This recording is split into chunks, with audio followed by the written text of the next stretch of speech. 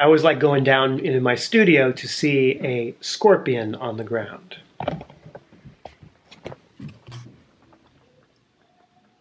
Look at that. Oh, oh, it tells you that.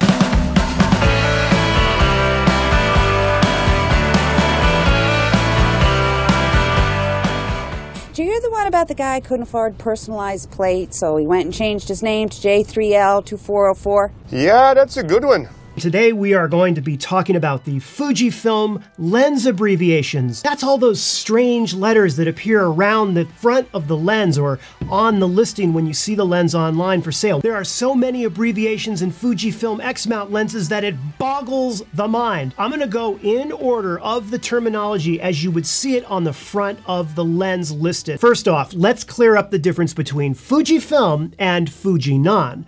Fujifilm is the company that makes all things Fujifilm, that is cameras, lenses, even skincare products.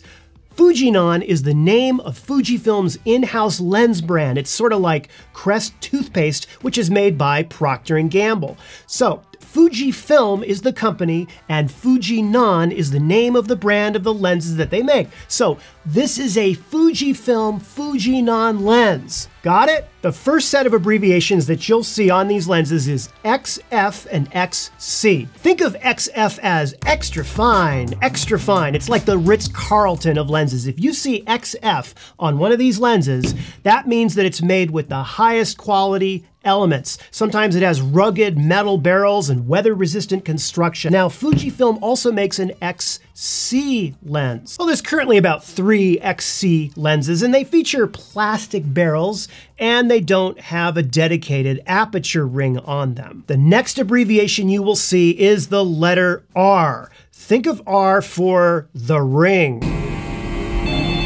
No, not that ring, the aperture ring. If you see R, it means ring, R for ring. The next up is LM, which stands for linear motor, meaning that a linear motor is used for lens element movement during autofocus and manual focus operation. And it actually makes the thing really quiet and really fast. So LM, linear motor, and that's the kind of thing you want to see on a zoom lens from Fujifilm. If the Fujifilm lens does not have LM designation on it, then it doesn't have the LM motor and instead uses a regular coreless DC motor for autofocusing. Okay, next on the list is one of my favorites. In fact, it is my favorite, and not enough Fuji lenses have it. OIS, which stands for Optical Image Stabilization.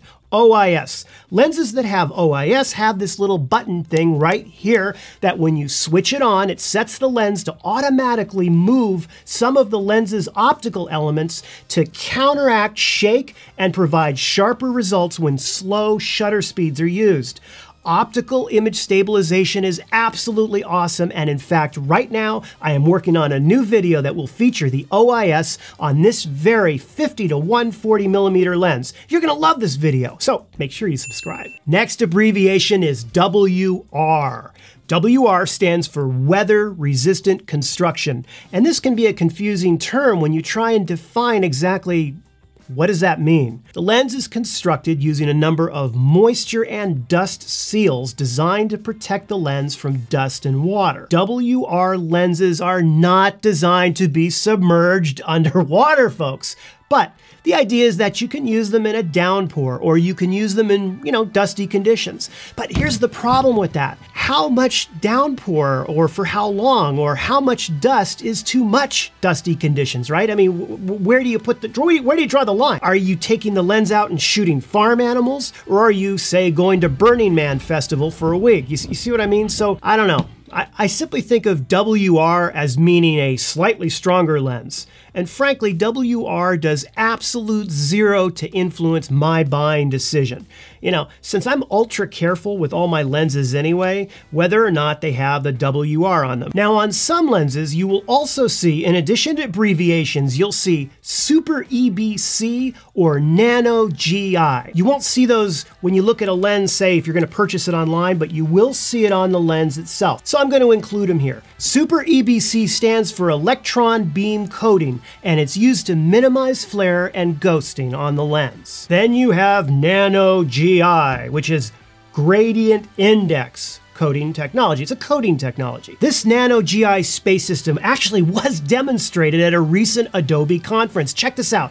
And it received a standing ovation from the way it focused the laser. Basically, it reduced everything. Personally, I don't care whether it's Super EBC coating or Nano GI coating, it doesn't matter to me. But those other abbreviations do matter, particularly OIS. Okay, so let's take what we learned, put it together, and identify a lens. This is the Fujifilm X-T3. It is a Fujifilm Fuji non-lens, and on it, it is Nano GI. It is an XF, extra fine. It is 16 milliliters. I said milliliters. Yeah, I'm not having a glass of wine after this video.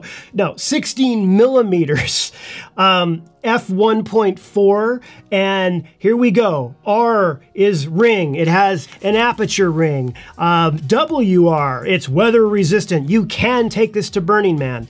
And 67, that number there, that simply means the diameter of this thing. Okay, so lastly, you may see a red badge looking thing like this, and these are generally known as Fujifilm's red badge lenses. The XF red badge lenses are the highest standard of the XF. They're the best of the lenses, and they get to wear this little pretty red badge because of their performance in both focusing speed and in image quality. And there are currently 3 XF red badge lenses, which are the 16 to 55 millimeter f2.8, the 50 to 140 millimeter f2.8, and the 100 to 400 millimeter f4.5 to 5.6. This is the second time I shot this video. I actually shot this entire video, including playing the stupid keyboard. I put it in the editor and I looked at it and I didn't like it. I didn't like the energy. I didn't like what I was saying. And I said some of the stuff wrong, so I completely redid it, okay? This stuff's hard. So if you liked the video, please subscribe, because that tells me that you like the video and also tells me that people want to see more videos. Because let me tell you something, this is hard work. I am not going to make more videos if nobody wants to see them. So if you like the video, please subscribe. Don't do the notifications thing. People have too many notifications as it is. You don't need to be notified when I have new videos, but at least subscribe if you like it. That kind of tells me that, you know, I'm doing something. Yeah, so that's it.